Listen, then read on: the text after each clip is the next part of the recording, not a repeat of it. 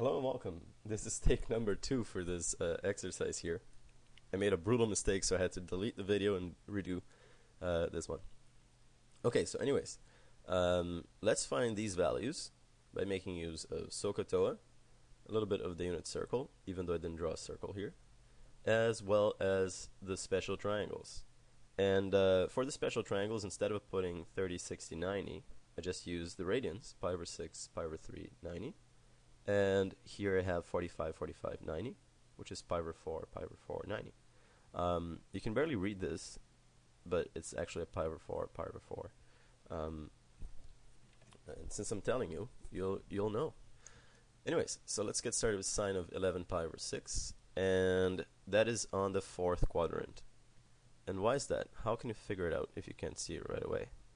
Well, you can actually just look at the fraction here, 11 over 6 pi, of course. That's going to be between 3 pi over 2, which is right here, and 2 pi, which is right here. Because 11 over 6 is greater than 3 over 2, but smaller than 2. Okay, so the angle in standard position, 11 pi over 6, will be here. We're interested, though, in the reference angle. And the reference angle is always in between the terminal arm and the x-axis. So the reference angle is right here.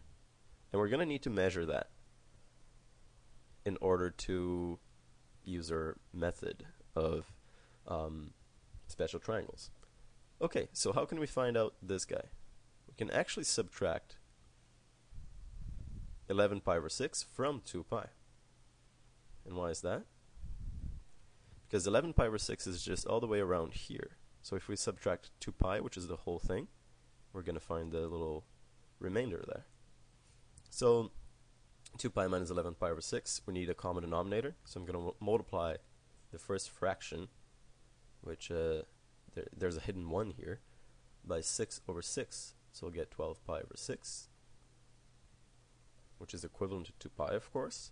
Subtract them to get 1 pi over 6, or just pi over 6, and that is the reference angle.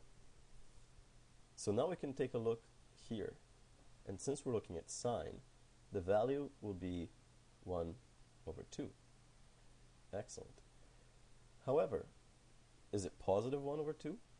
In this case it's not, because all students take calculus, which means that on the fourth quadrant only cosine is positive. Sine and tangent are negative. So the sine will be negative half instead.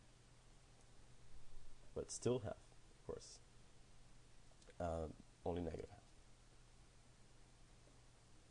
Okay, so now let's find cosine of 4 pi over 3.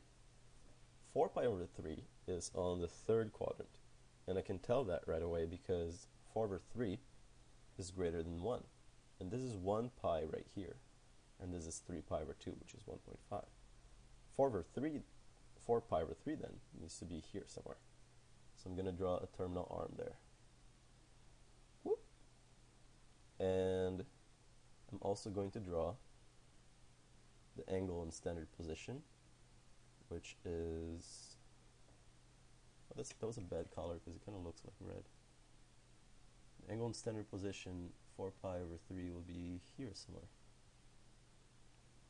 And the reference angle, I'm going to use this purple here to show you the reference angle right there between the terminal arm and the x-axis.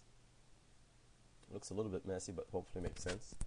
And okay, to find out a reference angle in the third quadrant, I can just subtract pi from the angle. In this case, that's going to be a 3 pi over 3, which is pi. 4 pi over 3 minus 3 pi over 3. 4 minus 3, just 1 pi. Pi over 3. So we're looking at this angle right here, and we want cosine, so we want adjacent over hypotenuse. Adjacent over hypotenuse. And that's going to be equal to half. However, on the third quadrant, we have t, which means that tangent is positive, but cosine and sine are negative. Therefore, instead of just half, we have negative half. Okay, that was a coincidence actually. Both the answers are the same for these guys.